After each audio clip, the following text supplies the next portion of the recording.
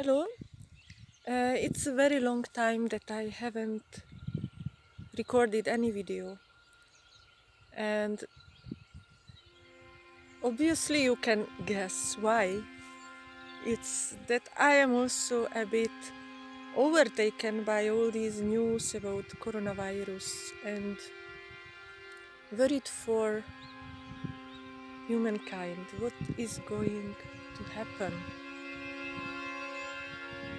But as soon as you are not in a city and you are in nature and you see the sun, it's the same.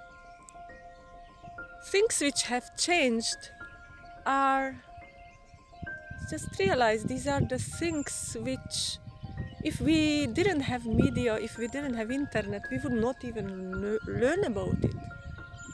People, especially in villages, in remote villages, would not just continue to live their lives.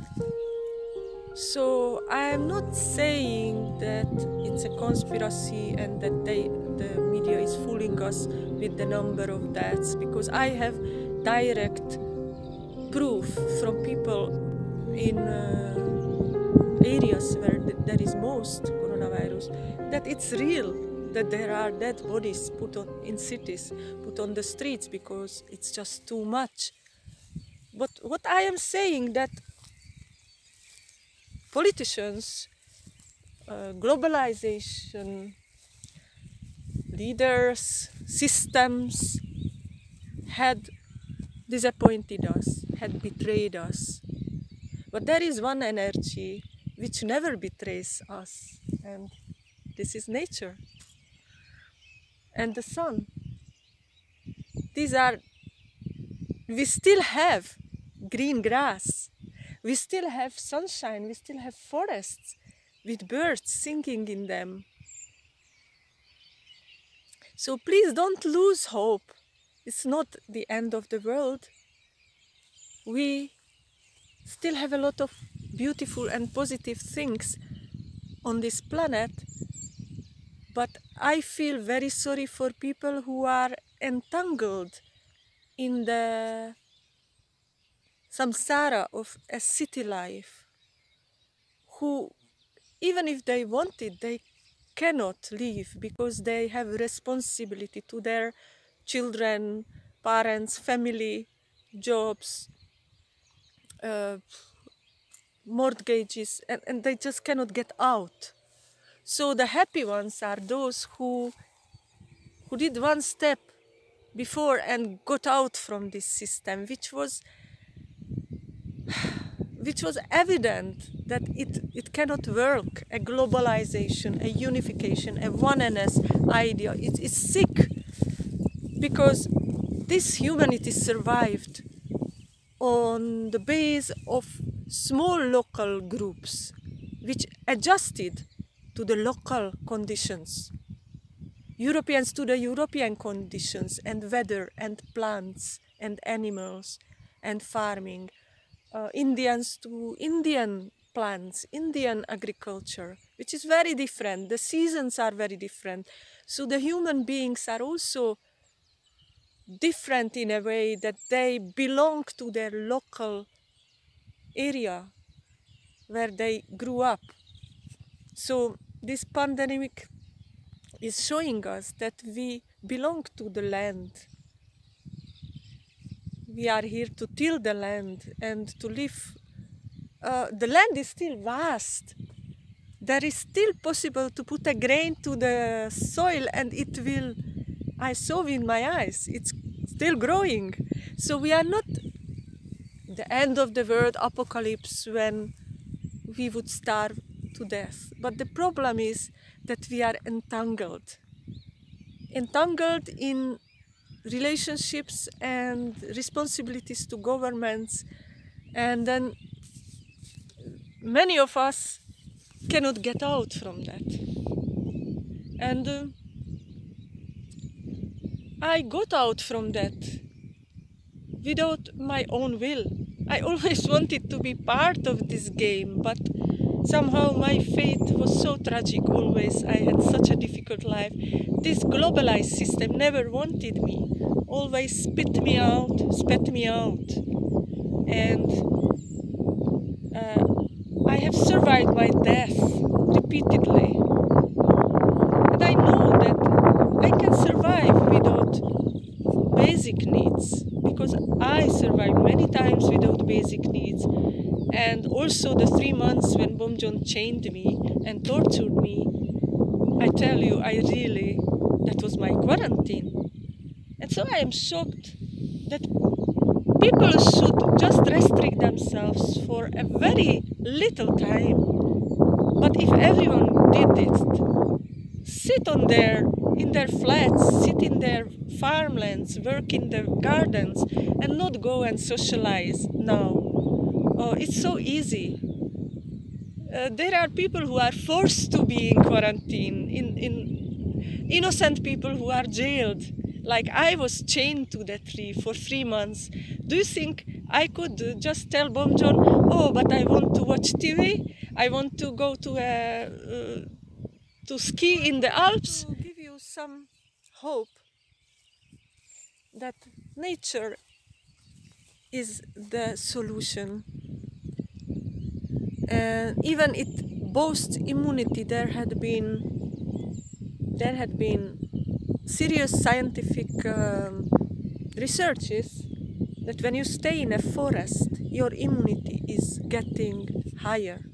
Japanese scientists made this research because you get the energy from the forest, you get the energy from the earth, the grass, the fresh air. And if anyone is still able to leave the city, but at this point no one can leave. I am so sorry for people who are entangled. I would like to tell you that this life, I have a guru who is not in his body anymore. Apart from my guru, I had a yoga teacher from my 16th year, and my yoga teacher was telling me, we don't come to this life to enjoy. It's a mistake to think we just enjoy, we just eat up the fruits of our karma. It's not like that. We come to this earth, to this birth, to learn and to cope and to learn to endure.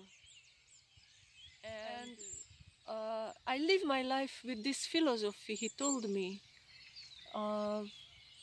And it is this situation when we have to learn where did we as humanity and as individuals make the mistakes. And just a little sacrifice and we will manage this pandemic. Because this is not a natural pandemic. And I would like to tell something very interesting connected to this pandemic. That Bomjon is in possession of some device, some power. I have many sources proving me the same.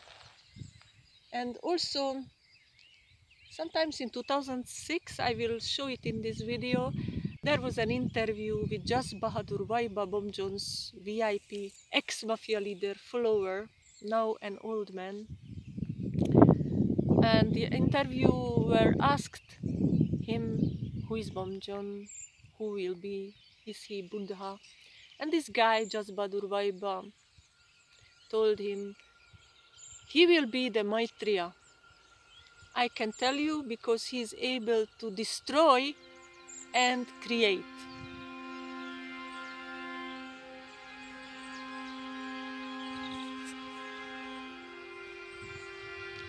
And I was always thinking about this. I know Vaiba. I lived in his house. He is fanatically believing that Bomjon is God, the only God. Because Buddhists are not supposed to believe in God, but Bomjon turned it upside down, and then he suddenly created a new type of Buddhism, which is not Buddhism anymore, because it is rejecting Gautama Buddha, but he uses the terminology of Buddhism because he wants to overtake the Tamang nations who are originally Buddhists. And Bomjon was claiming that he is Maitreya. So he's God. Maitreya is not supposed to be God. Maitreya is a form of future Buddha, another Buddha whom Gautama Buddha had predicted to come. But Bomjon used this, pick out this word Maitreya and told Maitreya is a God. And this is the same principle like you tell to a Muslim that Muhammad is Allah. That would be blasphemy, because Muhammad never told, I am Allah. Yes, I am not Muslim, but this is my basic knowledge of Muslim religion, Islam, is that Muhammad is the prophet of Allah. This is the easiest for me to explain how absurd is what Bomjon is saying, because he's in a way saying that he is the prophet of God. On the other side, he's saying that he is that God of whom he is the prophet. So Bomjon is supposed to be the Maitreya who will overtake this world soon. And he told not only that he can, the proof is that he can create, but he can destroy. Now, destroying work of Bomjon we have seen quite a bit already. There is a wind blowing, so I hope that it will be heard. So we have seen Bomjon able to destroy human bodies, killing people, torturing people like me, raping young girls, destroying their whole life, breaking people's hands. Yeah, but I have never seen and never heard about anything which would slightly remind me of Bomjon being able to create anything.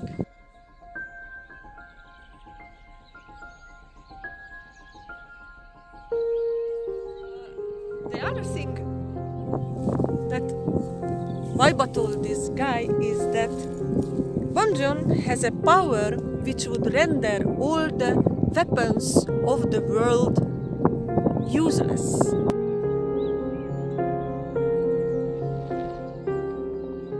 And I am thinking all over these 8 remaining years after my torture in 2012, what is this? Why is he writing about this? Why is Vaiba telling? Oh, and Vaiba told that he's not supposed to tell the details because he had vowed that he will not disclose it, that it will be clear in the future. So what I can tell you, Bomjon has a detailed plan for everything he's doing. He's a psychopath, a spiritual psychopath. So psychopaths have nothing else to do. Bomjon doesn't go to the farm, to the factory, to the office. He has nothing else to do than plan how to kill people, how to kidnap this and that person, when. He has a schedule. And he has a plan. He has many years ago, he started to plan how, when, by which means, by which people to overtake the world, how to get into politics in Nepal, what happened. I have predicted that he will get into politics. I mean, he will have influence on politicians. He's always in the background.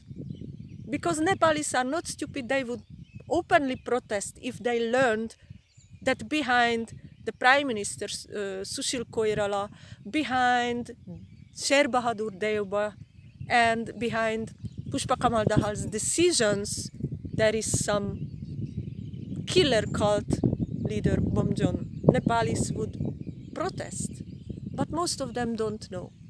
And most of them don't believe when they hear and read about it. And most of them just wave it. These politicians are corrupt anyway, so if they meet Bomjon or another mafia leader, doesn't make a big difference. Yeah, it makes.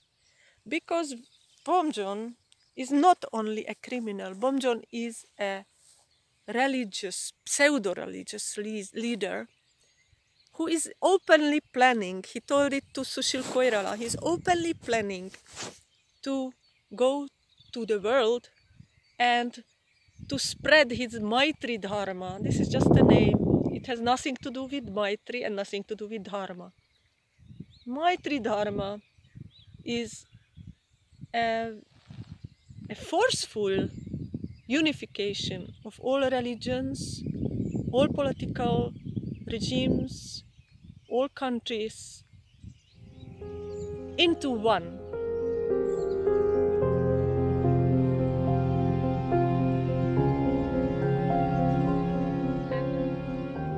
This coronavirus pandemic can become Bomjon's first step to weaken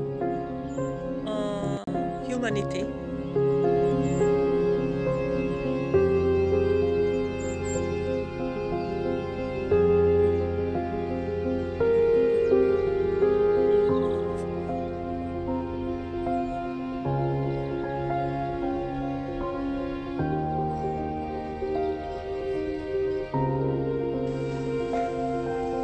विश्व मानव जिसमा ठुलो हुरी आइसकेको छ।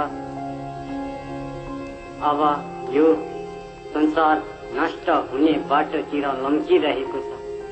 तब व्याकुल संसार अवश्य नष्ट